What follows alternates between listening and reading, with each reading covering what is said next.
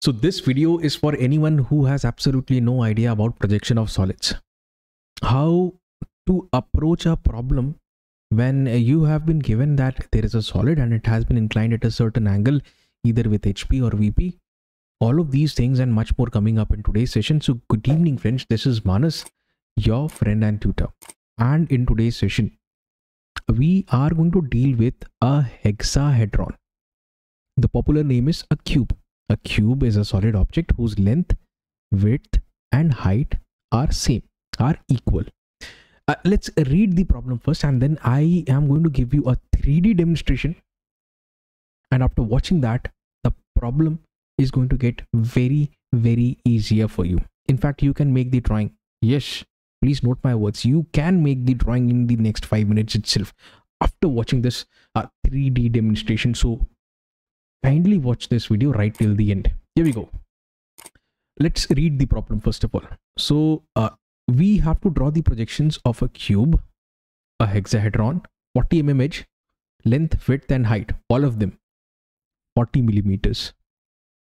When a body diagonal of the solid is kept vertical, body diagonal or a solid diagonal, all of them mean the same. Okay, and what exactly is a body diagonal? Let me clarify this. Let me move to the 3D arrangement. If you watch over here, this is what is known as a hexahedron, or popularly known as a cube. Length is 40, width is 40 and the height is 40 as well. Let's say the bottom 4 corners of the cube are represented by A, B, C and D, whereas the top 4 corners are 1, 2, 3 and 4. I want all of you to focus specifically at this very corner. If I have to draw a diagonal through this corner, so I'll simply connect this corner with the opposite corner. Okay, this is a simple or a general diagonal, in plane diagonal you can say. However, if I connect this bottom corner with the opposite top corner, then that would qualify as a solid or a body diagonal. Is this clear to everyone? I hope it is.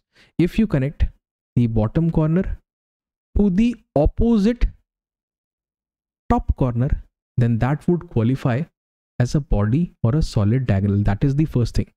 Now in the question, if you read it, it has been very clearly stated, no inclination either with HP or VP with respect to the axis of the solid has been given. Instead, what we have been given is that body diagonal of the solid is kept vertical.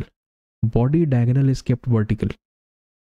In brackets, it has been written parallel to VP. So you have to make sure that this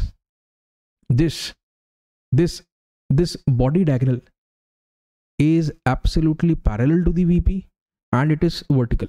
Let us try to implement this condition number 1 first. Parallel to VP, and then we'll get to this vertical concept. Okay, just stay with me for a while. Take a look. This body diagonal A and 3, as I said, A, B, C, D at the bottom, 1, 2, 3, 4 at the top. A is connected with 3, you can say. Think about it.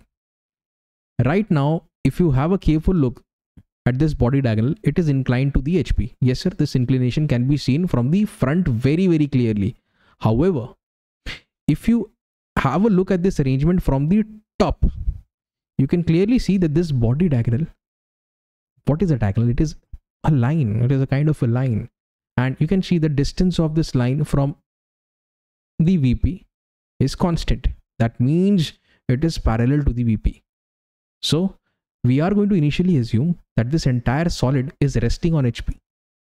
Okay, you can keep it at a certain height above the HP also, no issues whatsoever. However, okay, and but please make sure, if it is resting on HP, think about it. From where can you see the true shape of the base?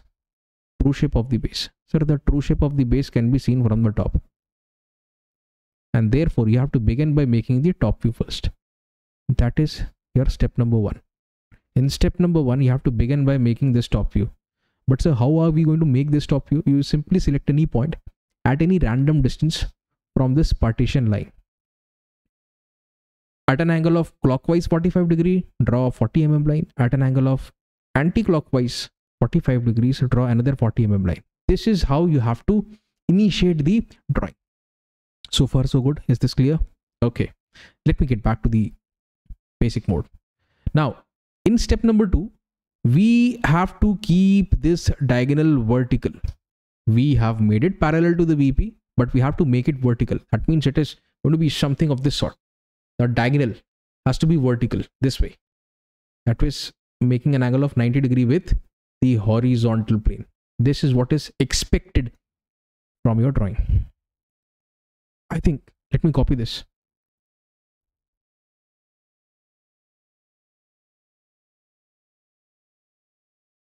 Wonderful. Wonderful. Now let me move this slightly this way. Okay. What do we want to do? As of now, we can say, sir, this diagonal looks inclined to the HP. How do we have to keep it? We have to keep it vertical. When I say vertical, it means at an angle of 90 degrees with the horizontal plane. So what I'll do is, take a look. What I'll do is, I know all the angles. Okay. You just keep watching. Isn't it vertical? Look at this. Beautiful. Let me get you the 3D image. And now let us see it from the front. Wonderful. You can see this white colored line. It is at a certain angle with the HP, but here it is absolutely vertical. This is what is expected from you. Step 1, front view. This is step 2, front view. In the same fashion, this is your step 1, top view, and step 2, top view. This is going to be your final projection. This is exactly how the object has been placed or oriented, whatever you may call it. I think we are good to go, and we can very easily make the projections now. We can now move to the PowerPoint presentation, and here we go. Just a sec.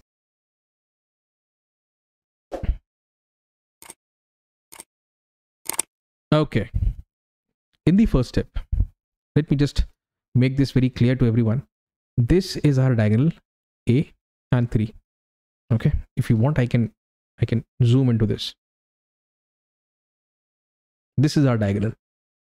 How do we start? We have to start by making this as the top view. Let me just show this to you.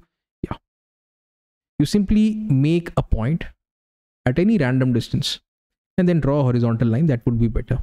And with respect to this horizontal line, at an angle of clockwise 45 degree, you draw a line of 40 millimeters. In the same fashion, at an angle of, this is clockwise. This, by the way, is anti-clockwise. This is clockwise. Okay. This is again 40 mm. When you've reached these 2 points, what you can basically do is, you can extend this line and then you can take this as the center. Now with your compass, you can cut an arc of 40 mm. You can get this point. It's very simple. Or the other thing that you can do is, from here at an angle of 45 degrees, you can again make this line. This line is going to have a length of 40 millimeters. This is again an approach which you can follow. So far so good. Okay. Now what? Now we are going to draw the projectors. We are now viewing it from over here.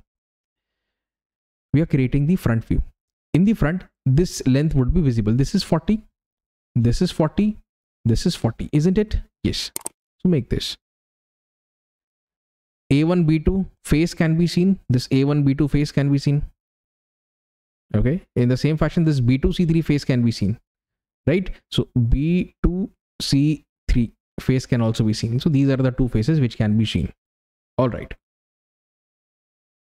Sir, what about the solid diagonal? So for the solid diagonal, you have to join A with 3. And I have used a purple color to connect A with 3 in the front view and A with 3 in the top view. This is how it looks. Right now you can see this is the partition line XY.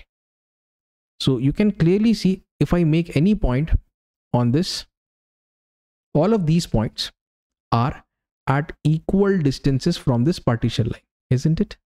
Since they are at equal distances, you can say that this line, this body diagonal A3 is absolutely parallel to the VP. This is something that we can state right away.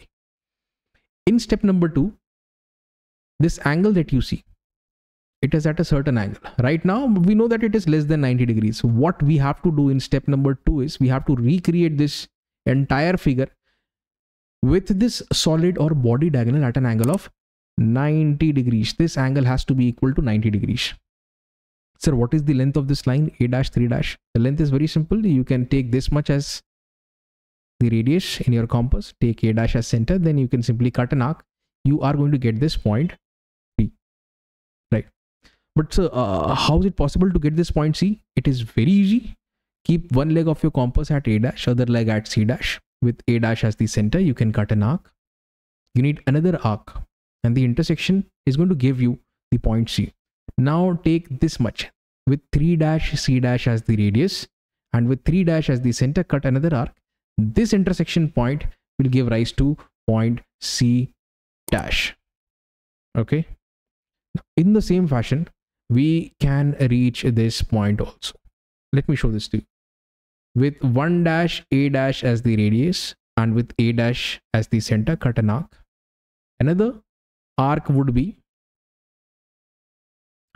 with 3 dash 1 dash as the radius and with 3 dash as the center, cut an arc. This intersection point will give rise to point 1 dash. In the same fashion, you can find this point B dash and D dash and 2 dash and 4 dash. I mean, the easier way would be, instead of using the arcs, simply connect all of them. And you can clearly see that this 2 dash 4 dash lies exactly in between 1 dash and 3 dash. So you can locate the midpoint here and locate the midpoint here also. Okay, this is going to be B dash D dash, and this is going to be 2 dash and 4 dash. I hope this is clear to every one of you. Okay, so far so good. Now what? Now you can simply complete the front view in step number 2. Now you have to watch it from over here. Make the projectors from top to bottom, and then from the step 1's top view to the step 2's top view. For example, this line is meant for, let's say, 1. Okay, this is 1 dash. So this intersection point is going to give rise to point 1. In the same fashion, all of the remaining points can be worked out by simply horizontal and vertical intersections, right? What is next? The next thing that we can do is, we just have to think from where, I mean, which faces are clearly visible. You know, these are 4 points, right?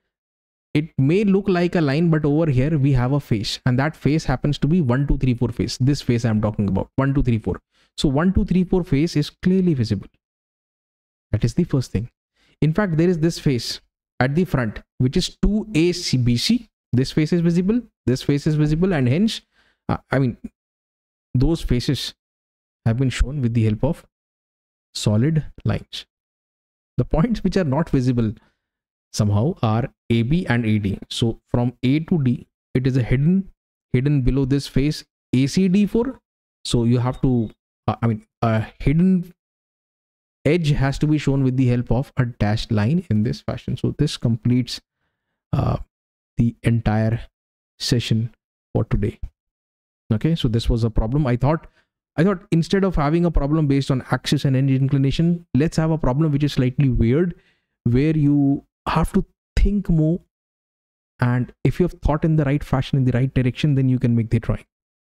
Okay, and by the way, you can check in your drawing itself, this angle in fact works out as 54.74 degrees. It should be somewhere between 53 and 55 if you're doing it manually. I did this problem initially on AutoCAD, so I know the exact value, right? So guys, that was all from my side for today. And if you've got any doubt or query, or if you have a special problem, write it down in the comment section below. Okay, and if you are this way through the video, I would strongly suggest you to like it and subscribe to my channel, and also share it with as many friends as you can. This is Patnaik signing off. Take care and have a nice day. Thank you.